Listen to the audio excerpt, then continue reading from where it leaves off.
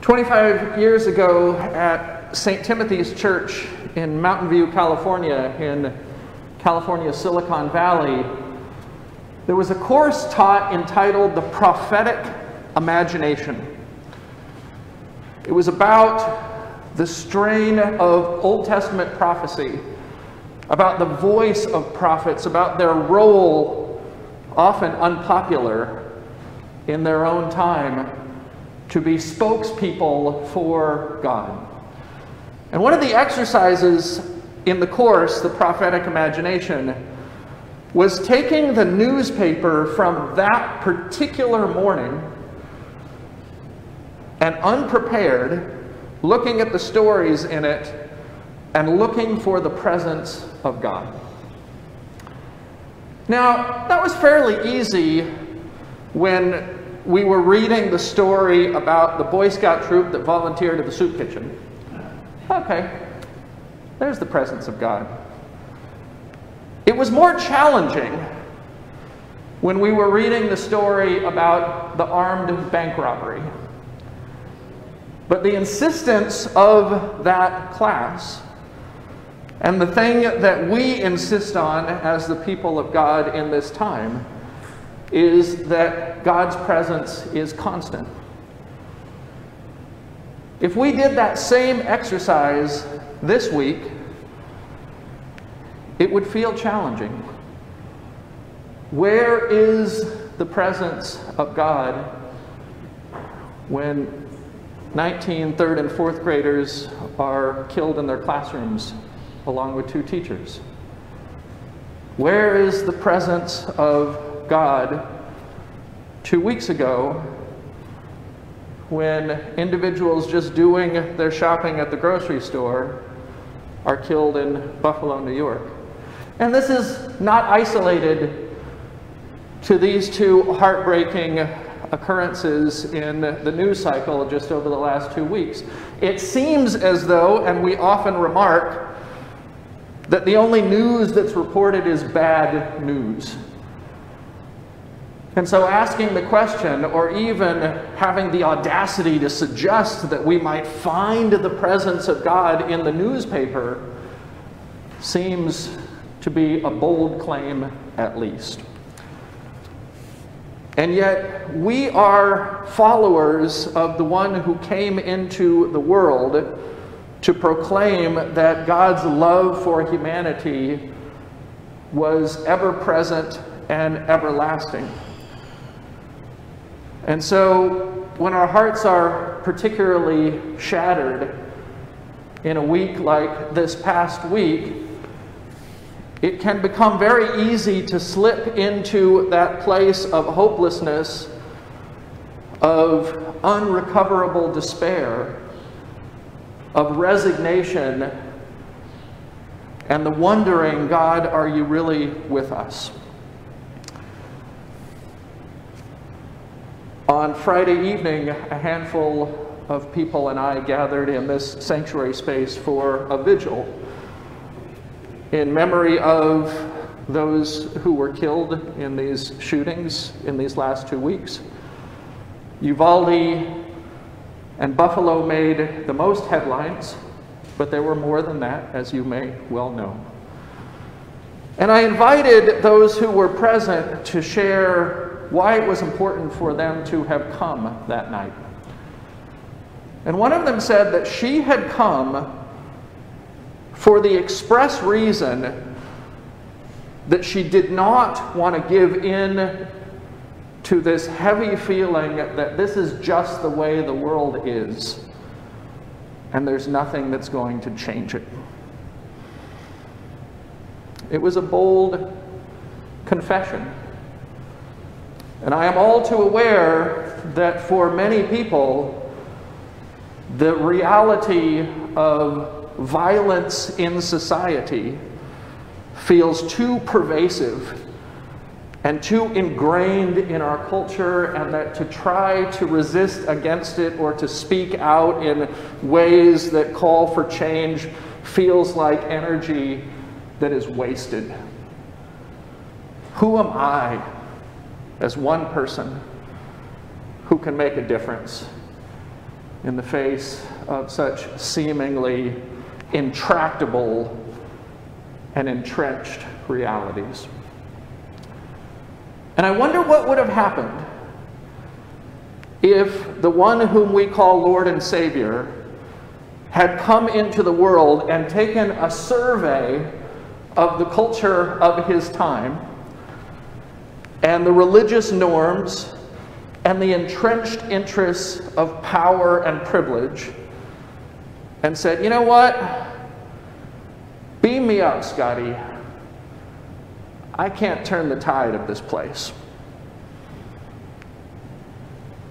Instead, what we read about in the Gospels is again and again and again, he is confronting that which is unjust, that which is abusive, and that which denies the fullness of life. And he pays a great price. We know the end of the story. Those in Jesus' time did not know the end of the story, even though he told them pretty plainly what was going to happen. And yet he was willing to go to that place that cost him his life to say, this is wrong. And I am not going to be quiet about what is wrong. And so I was thinking about other occasions in our more recent history, other occasions in which things that we now know in the present were not known at the time.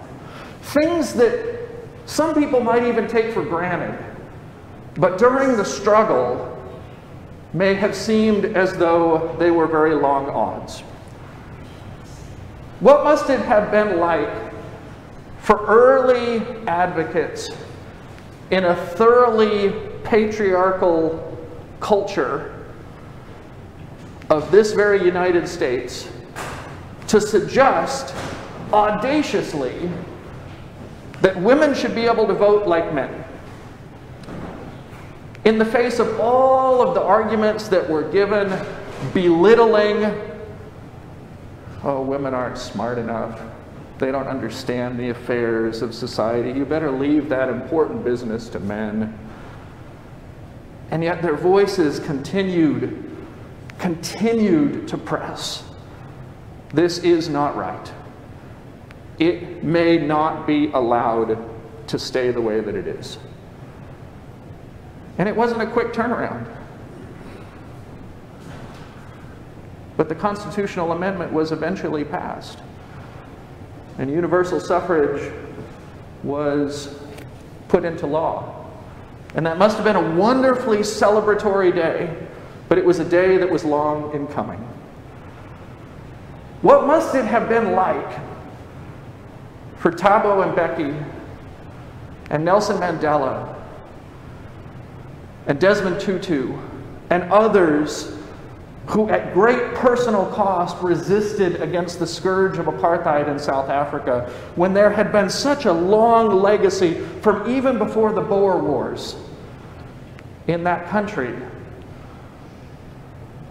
of direct and cruel abuse of black South Africans to preserve the privilege of white South Africans. What must it have been like in all of those years in which the entrenched powers of apartheid seemed unassailable?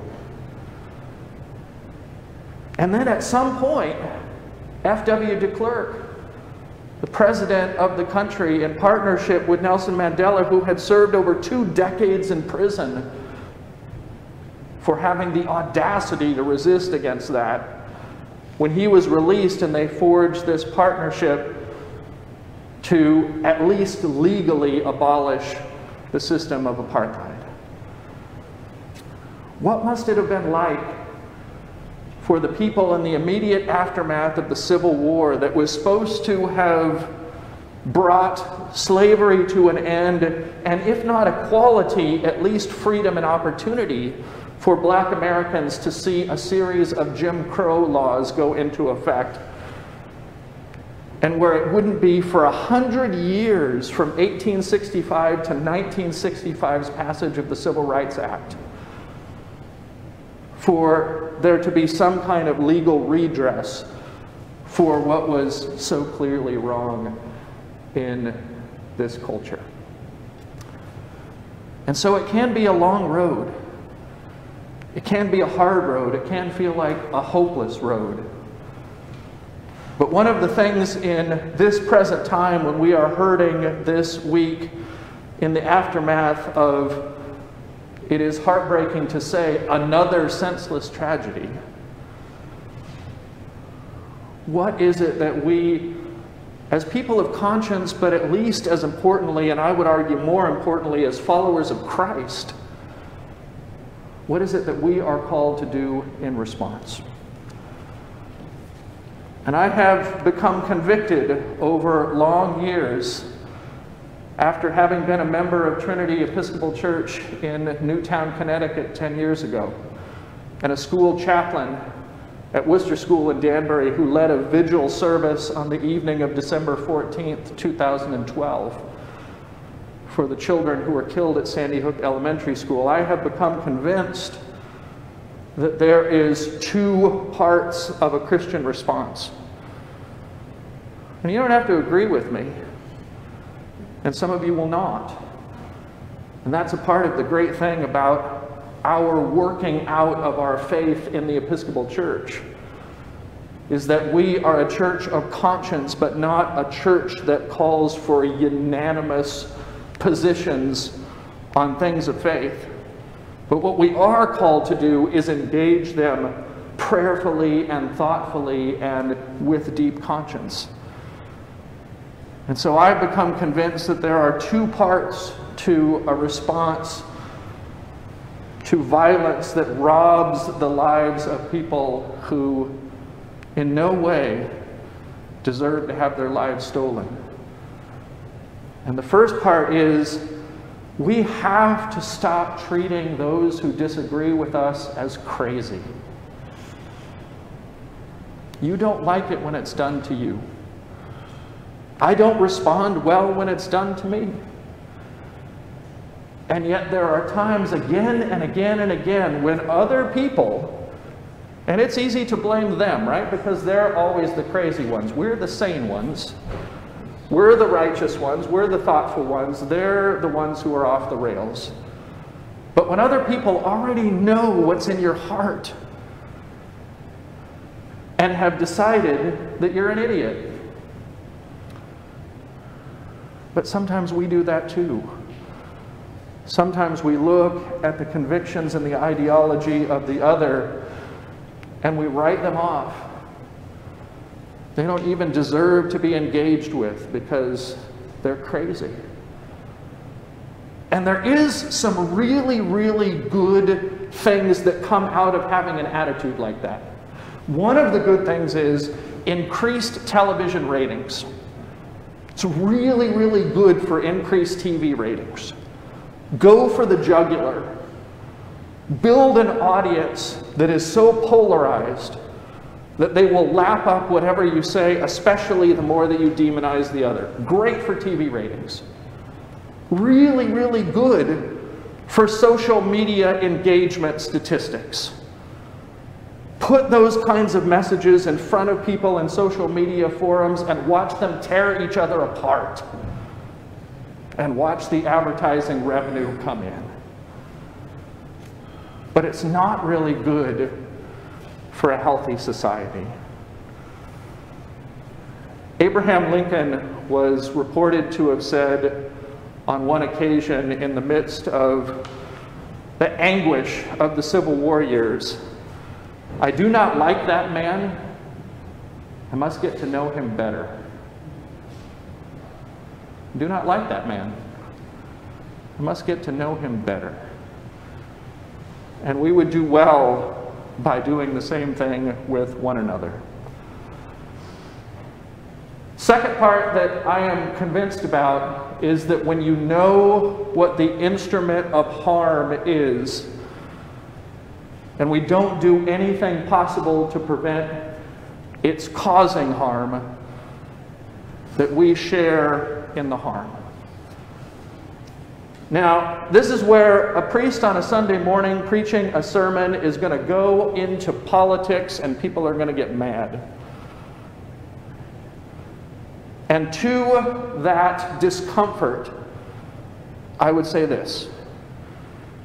If we take every single thing that is brought up for debate in the halls of Congress and in state legislators and even in town hall meeting rooms, and we label that political, and we then say, that shalt not be dealt with in church, then what we are saying is all things in our society that are kicked around by our elected leaders are outside the domain of our faith. And I wonder if we really want to say that.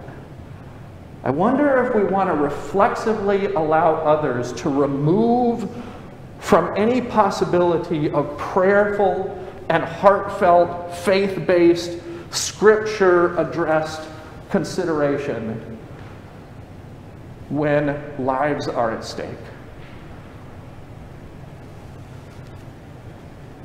And so there are things that can be done. And you have thought about this. And you have heard others talk about it. And you have likely already come to conclusions about how available guns should be in retail establishments, online, whether or not background checks should be done universally for all people. You've thought about this. You have positions on this. And what I would ask you this morning is, have the positions that you have come to involved your Christian faith? Have you been prayerful? Have you sought out in Scripture? Have you asked yourself, what would the character of God represented in the person of Christ have to say about this place that we are in and the prevalence of weapons of mass killing in our culture? Because that's our business. We elect leaders to deliberate legislation, and that's their business. But our business as the people of God is to ask the questions of God. And to ask when Jesus is gathered with his closest disciples and his opponents come to arrest him and they step forward and they try to seize him, and one of his closest friends takes out his sword and gets ready to fight, and Jesus says, "Put away your sword." What does that mean about the example of Christ? And so there is action to be taken. And I pray that you would not shrink back or be shy from engaging in places of robust consideration about the responsibility that we have as people of a society together, not as the righteous and the idiots, not as the enlightened and the ignorant, but as people together who can agree that we care about third graders and fourth graders and teachers in their classroom. Not a single person that I have met have said, that doesn't matter. And I have sat in front of people in the aftermath of the Newtown shootings whose lives were shattered. And it is not adequate to say to people in that place of pain, well, you know, we're just going to agree to disagree. Your kids are dead, but there's nothing we can do. That's inadequate. We cannot say that. And so these things are a Christian response, and that is our business as people of God in Christ, to make a Christian response in this world for that which promotes life. If we were going to do that exercise from the course The Prophetic Imagination and ask ourselves the question, where is God today?